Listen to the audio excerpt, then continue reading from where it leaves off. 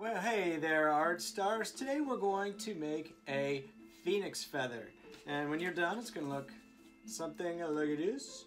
And I've got a couple different ways to paint it on here, and I'll show you how to do that step by step.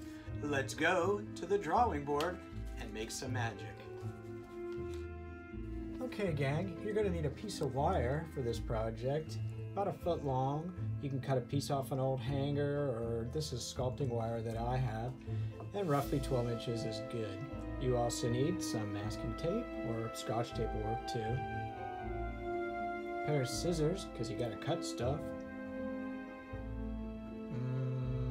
Some Elmer's glue or Crafty glue, and a fat round paintbrush. Cool!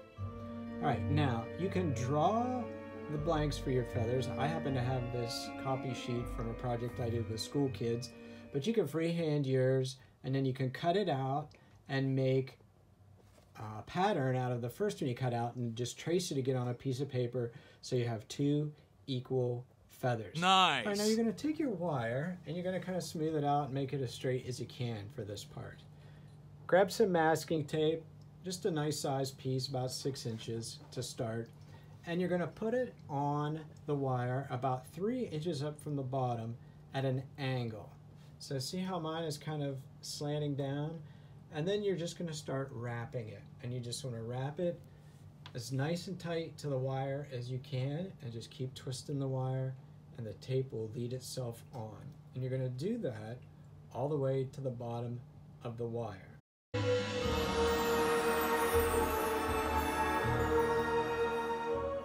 And then just twist it up nice and tight around there, and you got what's going to be the quill part of your feather.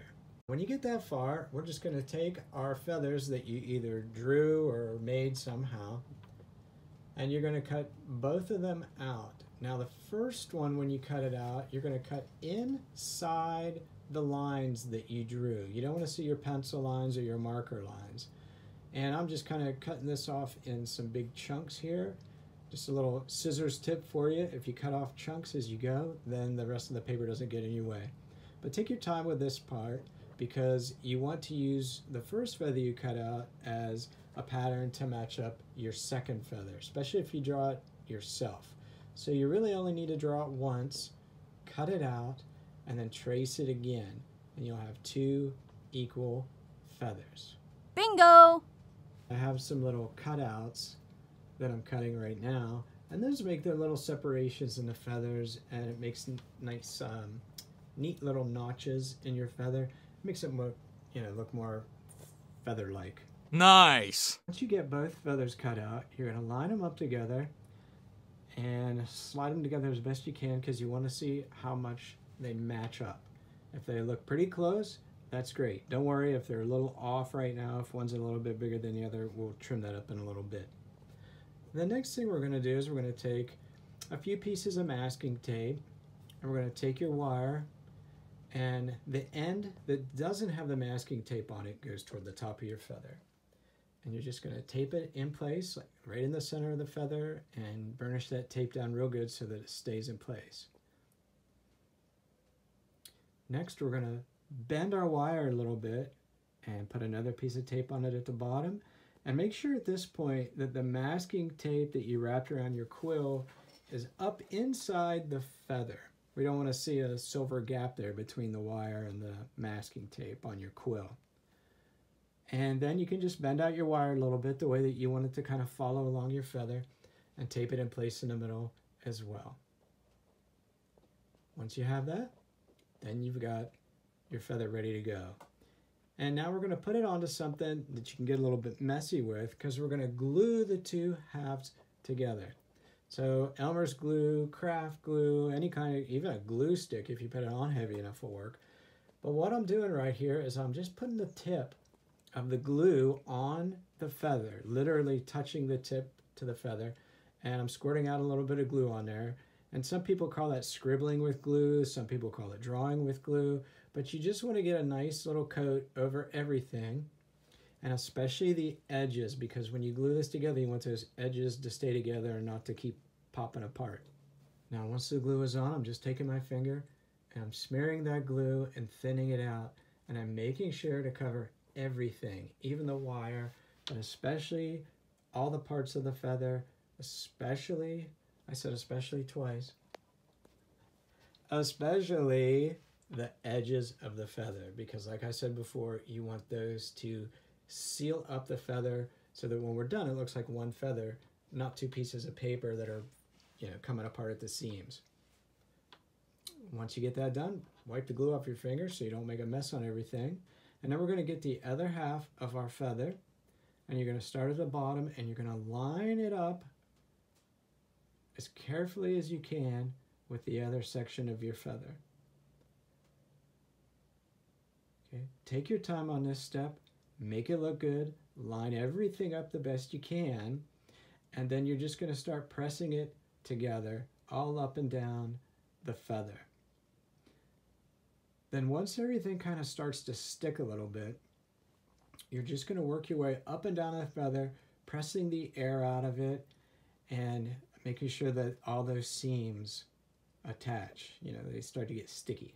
Okay, then you can put it down and kind of from the inside of the feather out, you're going to start pressing down and smoothing up. That is going to force any air bubbles out of your feather. It's going to make the paper stick, especially closer to where the wire is, so that it looks like a real feather when you get both halves put together. Just like that. Now I can see, flip it over here on the other side, and I'm going to do the same thing, and that'll make the back side look neat too, so that no matter which way you're looking at the feather, it looks cool. What do you think? Yeah, thanks. I think it looks pretty cool. All right, we're going to let that dry, and then we'll come back and we'll paint it. Okay, everybody, now that we've got this done and the glue has dried, you want to take a closer look at it. I'm not sure if you can see this very well, but if you look and see, there may be some parts that don't perfectly match up. And if you want them to match up before you go to the painting step, we're just going to take a pair of scissors. And wherever you see anything, we're just going to trim it up.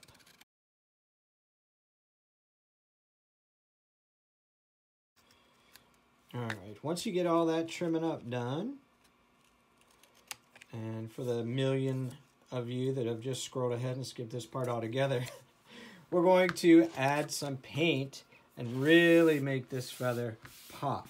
And to do that, you only need two paints. You need a yellow, and this is crocus yellow. And I'm going to shake it up, make sure it's all good. And it doesn't matter what you have as long as it's nice and bright. And I'm just going to bring my feather down here, and I'm going to put a little bit right on my board because this is my painter's board, and it's not going to hurt anything to have it on there. If you have a palette or a paper plate, something like that, you can do that with yours. And then I also have, this is called Santa Red, and it's acrylic also. You can get this at the craft store, at Hobby Lobby or Michael's, anywhere that sells art supplies. But whatever you have will be fine. But you want a nice bright red. Let me move my Mr. Brad mug there out of the way. And I'm going to put these right beside each other. And the cool thing about this is we don't have to mix any paint. Okay, we're going to mix the paint right on the feather together. What? And if you take a look at the brush I have here, I got my nice fat brush. And it's got a kind of rounded tip like that. If you don't have a brush exactly like this, just get as close as you can. You can even use a piece of a sea sponge if you're a watercolor artist and you do any kind of painting with watercolor, or whatever you got you can use. But there's a certain way we're going to hold the brush. What I want you to do is when you're painting is we're going to hold it straight up and down like this, and we're going to use a tapping motion. Okay, tap, tap, tap, tap, tap. You can practice that a little bit if you want. And we're going to start with yellow, and we're just going to get a little bit of yellow just on the tip of the brush. Look at this. And then we're going to start in the middle, and we're just going to kind of tap, tap, tap all the way down. Oop, I got a little bit of blue in there. That's not going to hurt anything. We're going to keep going down the middle, and just see kind of how I'm tapping it around. It's not a perfect line. It's kind of blotchy. Blotchy. Let me get some up here. And with acrylics, it's always good to start with the lightest color first and go to dark. So we're just going to keep going right down the center of the spine here. If you want to, you can even paint your little stem here. You can paint that yellow, but I'd like it just like it is. So you get a little more yellow here. And you're going to vary the patterning a little bit. Some of it coming out, some of it staying straight in. It's up to you. It's your phoenix feather. And now this is going to sound crazy. Even if it doesn't sound crazy, what we're going to do is we're going to take red, and we're not even going to clean our brush. We're just going to add red straight to the yellow. No. That's the crazy part. And we're going to start down here on the end. We're just going to start at the tip, and we're just going to start tapping that red. Now I can go off my feather because I got this board here, so be careful if you don't. You know, at least have a couple paper towels under there or something so that you don't get paint all over your parents' good table or over your husband's workbench or whatever it is. And now I'm just going to go back in and I'm going to start mixing yellow and red in different places. And guess what color that makes if you mix yellow and red? Yes, it is. It's orange. Eureka! Right. And that's what we want. We want red, yellow, and orange. Now, how blotchy and how blendy and how this comes out in the end is 100% up to you.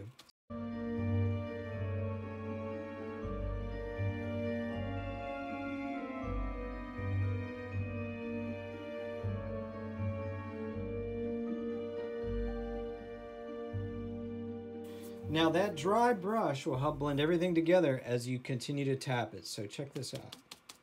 I hope you can tell this. There, see how that's starting to blend in together now?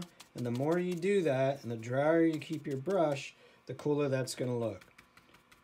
So what you can do is you just can, you know, you're just kind of experimenting and getting a feel for how this is. Maybe you want a little bit at the tip there. Maybe a little more yellow because I want it to be orange. And you can just keep working in between the yellow and the red to get what you want. All right, guys, I think I'm pretty happy with mine. So I'm going to let that dry just a little bit. And then I'll meet you at the very end and we'll see how yours came out. Well, here it is, our phoenix feather. How'd yours come out? I hope you enjoyed this project. Now check out this video where the Sorting Hat himself stops by to draw along with me in the studio. And things don't go quite as planned. Until next time, God bless.